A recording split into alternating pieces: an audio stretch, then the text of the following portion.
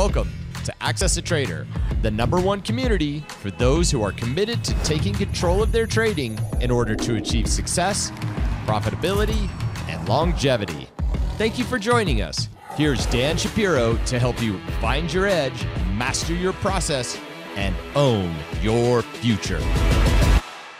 Hey guys, good evening everybody. Welcome to another edition of the AccessATrader.com nightly wrap-up show. Hope everybody is doing okay. Hope everybody had a pretty good trading day.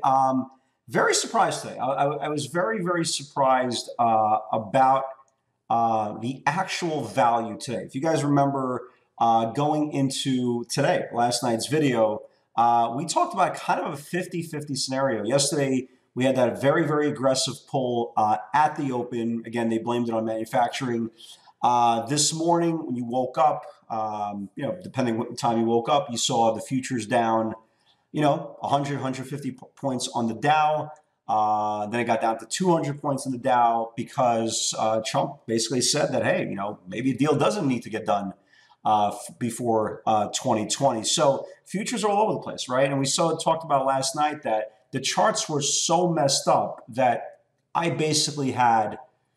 had literally zero expectations for today. Again, we didn't know if the market was going to gap up, gap down, or anything in between. And we kind of got our answer. And the market did both. The market did exactly what it did yesterday. But what could have made this day, and it actually turned out to be a pretty decent day. Some pretty good, cash flow moves all over the place. We'll talk about the pivots in a second.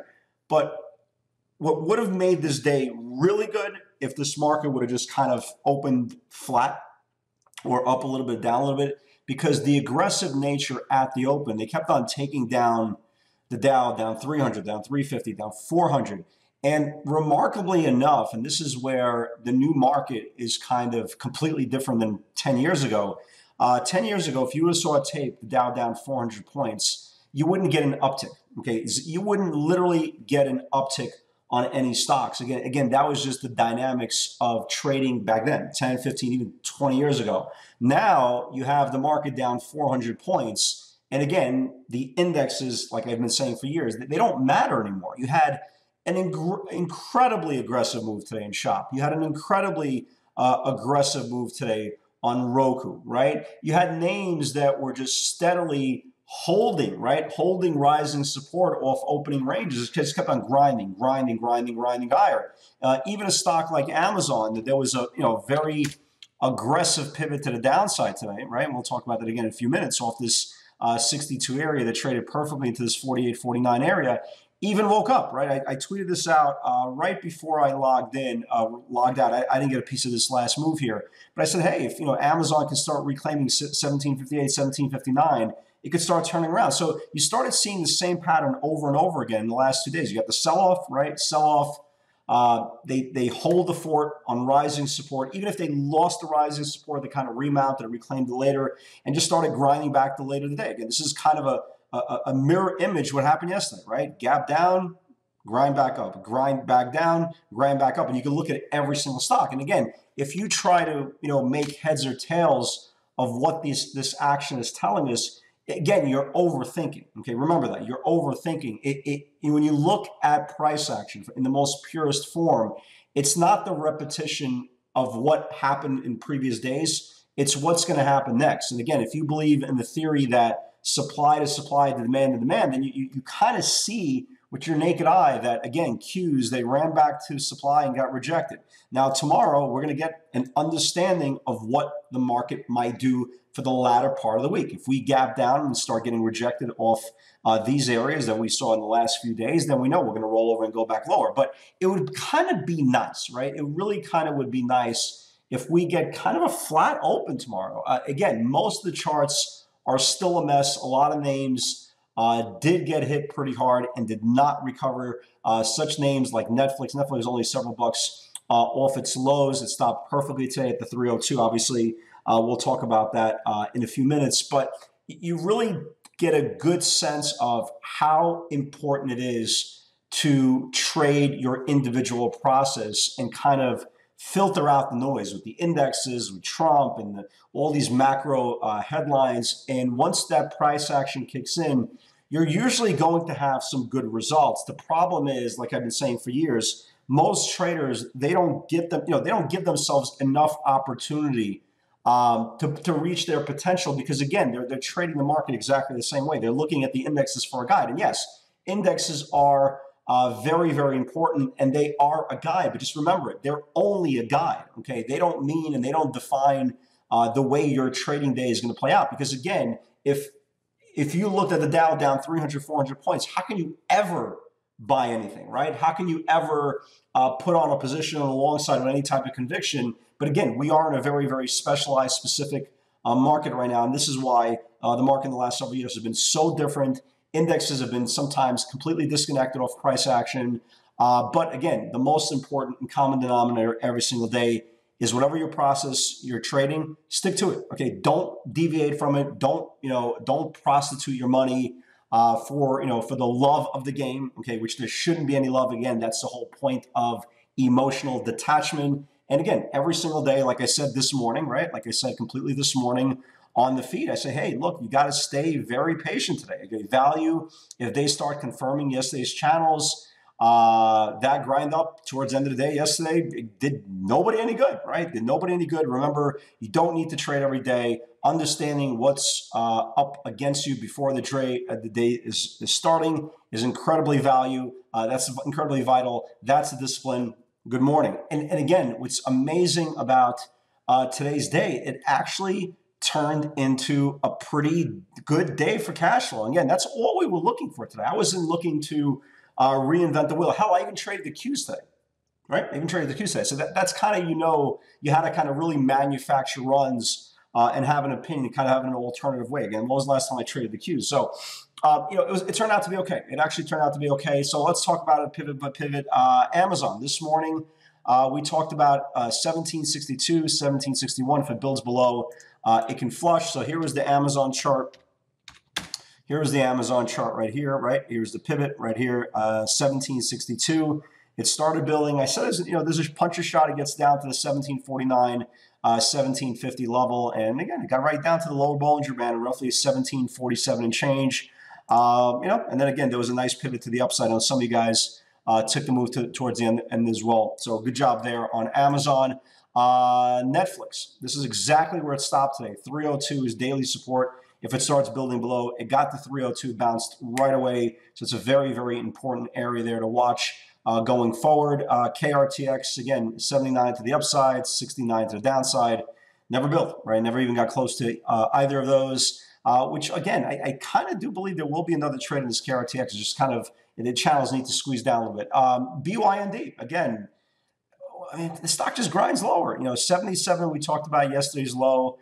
76 macro, huge area if it needs to build to go lower. This is now officially the lowest close underneath this channel. And if you look at BYND, the only thing that saved it today was this Bollinger Band.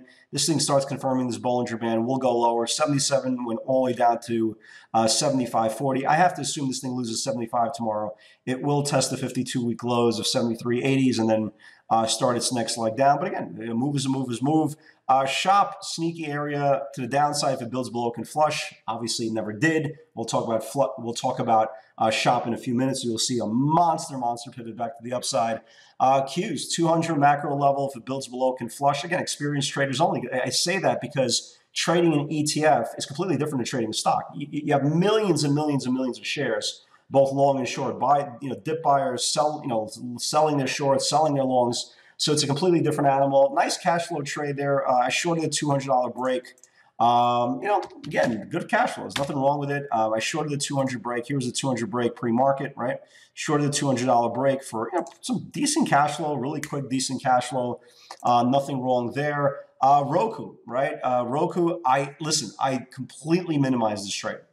But I'm happy. Look, again, at the beginning of the day, if you said turn around and say, hey, look, you're going to catch the Qs, you're going to catch some Roku in the morning, blah, blah, blah, blah, blah. Will you be okay with that? I would sign up for it. So, I looked at this 41. They got upgraded.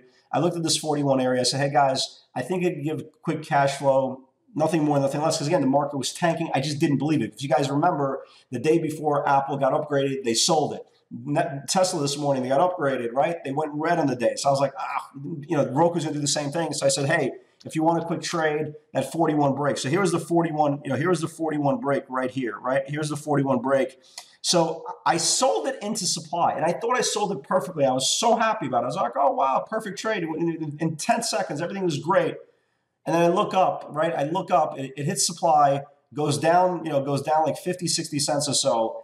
And then it just I took my eyes off it for like a split second, and the stock just goes up another $1 and change. Excuse me, $2 and change. So minimize, yes. But again, at the end of the day, your job is not to make a lot of money. Your job is to make, your job is to take your money, right? And see if you could come back with some more of its friends. Again, that's why the whole theory of setting a goal for yourself is ridiculous. You're just trying to be upright. You're trying to stay solvent until you get that really clean move into the goal line. So, that was fine as well. Bingo. Bingo was like in 10 seconds, 15 seconds. It just kept on going and going and going. Never closed obviously under 1750, but that was the move, the measure move to 1750. Cover some, it's at support, and that's exactly what it did. And then it kind of woke back up. It got down, the Q's trade got down to like 99.30s. Again, it wasn't the biggest move, but here is definitely the biggest move of the day. Shop, right? Shop the levels it needs to build. 334, then 336, and the potential to 342 if the market gets better. Again, here's another example. That the market didn't need to get better. Okay, the stock started exploding way before the market got better. Again, price action over indexes. And again, this is what we talked about in Shop. Here are the levels that we talked about. So here is the initial move into supply, which was 334. So it needed to confirm 334, and then it needed to confirm 336. And here's where supply. I was talking about supply here at 342. It got to supply at 342, then sold off $3. And then again, when I logged off at the end of the day, it ran up another 6. So crazy move on Shop. Great job, guys. Absolutely great job on there. Here, 342, 343 on deck. So good move there. BYND 77 lows, basically fist pump. It's at the lows of the day. I still think this thing goes lower. And here's where, here's where we don't care which way the market goes. It doesn't make a difference to us. So here is a pivot that never obviously got triggered. I was looking at the 141 pivot right here, right? If this candle would have confirmed off that 141, if it would have confirmed right here, the stock would have turned around and went down to the 40s and never did. Again, that's why you don't anticipate a trade. You wait for the confirmation. And obviously the stock turned around on a dime and went higher. So that was that. Just to show you an example. And this is just the option flow for today's session. So again, surprisingly, a pretty solid action day today. Again, going into every single trading day, you have an opinion. Based on last night's video and this morning's morning strategy, I didn't have an opinion of how aggressive this day could have been. It could have been a really, really, really passive day. And again, we would have been okay with that. Okay, it was just very, very fortunate that we did have some opportunities. Very, very aggressive moves. If you are a new trader, again, you have to let your mind kind of play catch up to the price action to kind of dissect everything. But it's very, very important, just to take your time. So let's talk about tomorrow's action. Like some longs, like some shorts, obviously. Let's start off with CDLX, right? CDLX finally breaking out of this whole channel here. You can see here, broke out of the $60 area, put in a high today of 61.90. Again, this thing starts reclaiming 62. Again, you have a possible really, really big continuation move. So again, something like this, you're either looking for the 62 break or you're looking for a washout dip in the morning to buy it on rising support. So keep an eye on CDLX. I like the Congratulations for putting in the time to take control of your trading. You're one step closer to owning your future and achieving the success you desire. Want daily trade ideas directly from Dan, straight off his personal watch list? Unlock our free PS60 Vault, where you'll get nightly updates on pivot opportunities we're watching for the next day's session. Click the link in the description to get started today.